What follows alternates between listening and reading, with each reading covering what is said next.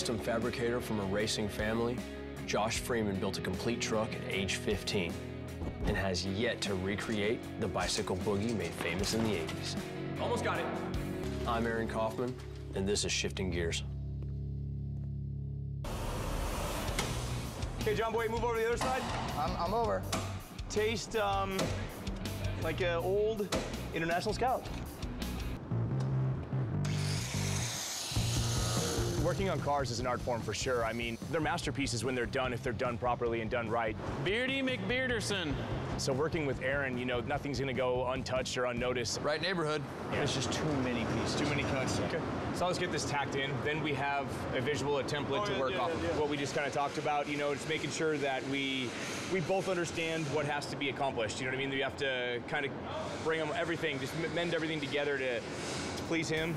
Not to please him, I shouldn't say that, but get his input to fulfill his vision and make sure that it's realistic in being made.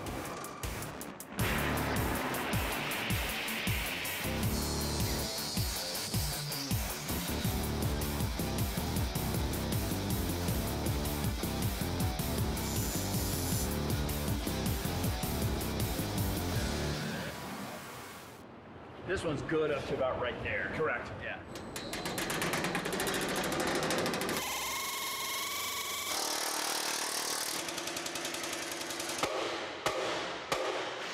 About to cut a new piece. Check it out right here. See all the hammer marks? A little bit too much, a little bit overworked. For the last, I really don't want to say, many days. No.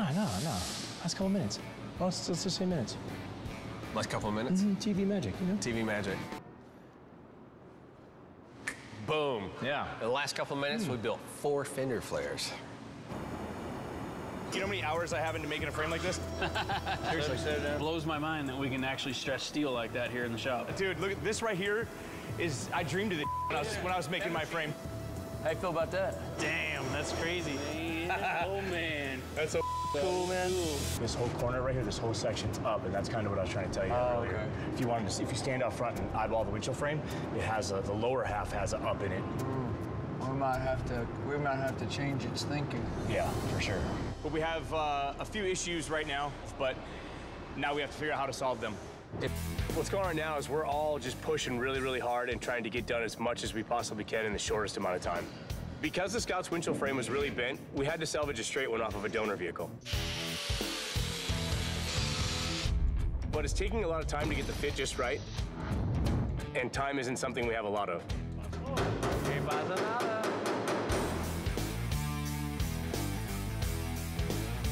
Now that the windshield is installed, Aaron wants me to build a custom dash before he gets back. I guess I'll sleep when I'm dead. This thing's gonna be hauling ass through the desert and up and over rocks and twisting. I mean, with all of this extra structure, it's gonna definitely strengthen it up. I think you did a snazzy job there, sir. Hey man, thanks a lot. You got lucky or you know what you're doing? Well, I'm gonna go with the luck this time. What do you see, Josh? I'm just looking at what I did. See the extra I have to trim? Yeah. I think we should wait on the exhaust though. Yeah. Because they might get close. We have those link arms to deal with too, the upper links. Yeah, look at that. Well, Aaron's on his way back from SEMA, first day back.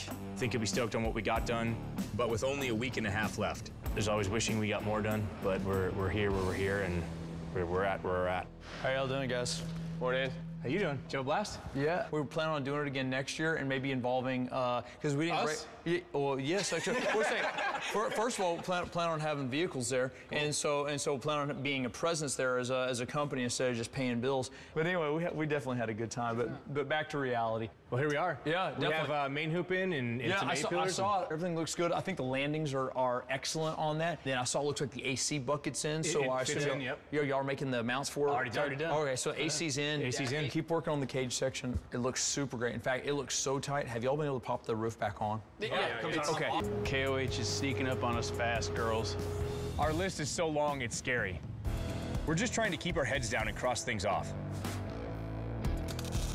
Jeremy's trying to finish the cage up while I'm finishing the steering box. But everything keeps getting moved around to make room for the suspension. It's just a ton of work. So the next big hoorah moment is when it has shocks, when it's got coil carriers, bypasses, bump stops, and we get the axles located underneath the truck with the links, then we'll be able to move forward and connect them, and the truck will actually be able to sit on its own. There you go. Hey, bud, you mind jacking up the front end for me? I want to check something out. Okay. So I'm looking at the front end of the Scout, and I'm thinking at full articulation, we're gonna have some clearance problems. So we jacked up one side of the Scout to simulate the uneven terrain, and sure enough, it looks close. Ouch. Let's see how the fender fits. I mean, if it was how we had it before, it's broke. Holy crap. Normally rock crawlers with these size tires and don't have this, fenders yeah, and sheet metal on don't have fenders. It's just it's a buggy essentially. As you can see, it's way into all of our sheet metal. Come on, why? So what we do is we start cutting until they fit, and then we go to those. Then go backwards. It's times like these when you learn not to get too attached to something you poured your blood, sweat, and tears into. So we're gonna have to make some sacrifices, and it'll have to be these fancy fenders that took forever to build. I mean, Jeremy and I practically killed ourselves making these things.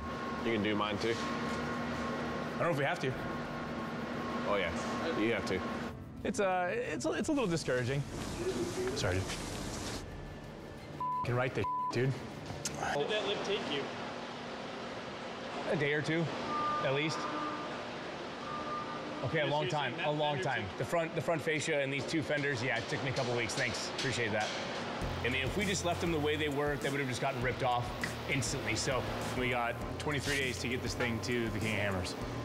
It's feeling good to have it attached. I'm happy with the outcome, actually. Let's do it. Now we have to listen to him and figure out exactly what happened, and you know. You know, we are a touch concerned with fuel. When we were out testing, it was eating some fuel up pretty bad, and we had a 22-gallon cell. We didn't really quite know what the fuel mileage was because we didn't have a tested vehicle. Oh, on the fuel? You want to stick with the calibration? I'm gonna set 0. Right now we're currently in a insane dust storm. Dude, To your left a little bit. I can't look up. green screen when we get back. I've got my eyes closed. Yeah. Is it like is there sand in your face right now? Me, yeah. You know, I don't think you can use any of this. Oh, hey. I'm farting and just blowing right in your faces. I just Ray Charles the out of this. Smell it? I do. It's kind of like... It's like...